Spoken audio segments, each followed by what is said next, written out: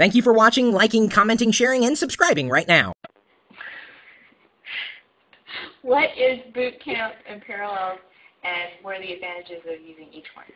Okay, thank you, Ponzi, my lovely wife, for asking that question in a staged fashion, even though you asked it legitimately earlier. You put the camera on and say, ask the question you asked earlier. I know. Okay, so anyway, BootCamp is software that's currently in beta from Apple that allows you to have Windows on the same computer as OS X. Unfortunately, BootCamp only runs on Apple's platform. But of course, that's the advantage of it, is that you can buy an Apple machine and have Windows and OS X on the same machine. That's its big advantage.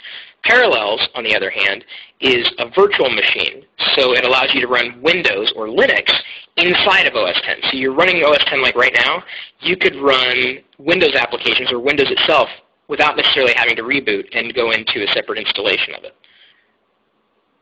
So the advantage of the BootCamp is that you could be able to run Windows on a Mac, and the advantage of Parallels is that you could run Windows applications while you're still running inside of OS X on the Mac.